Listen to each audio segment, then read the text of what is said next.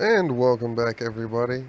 This is one of Firefall's many lovely, what are they, world events. They're kind of cool. This is Crashed Thumper. I'm going to set up all my stuff first here.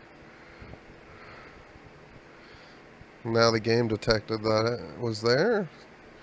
So effectively, these parts are about to explode out into different directions, and I've got to watch where they go.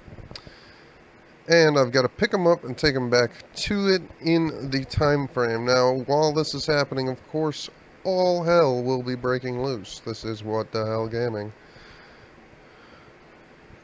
There's one part. See if I can get a fix on. There's some more. I believe I have to bring 5 parts to finish this model. And hopefully my turrets will keep most of the things off of the thumper itself. What's cool is you don't have to do anything once you bring them back. You just have to be like physically on it or next to it.